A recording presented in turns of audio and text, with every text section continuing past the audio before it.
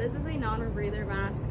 This is typically used with patients who have an altered mental status, who are in shock, hypertension, they have shortness of breath, chest pain, or monoxide poisoning.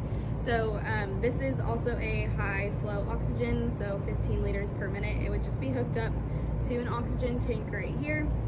So to put this on a patient, it's very easy.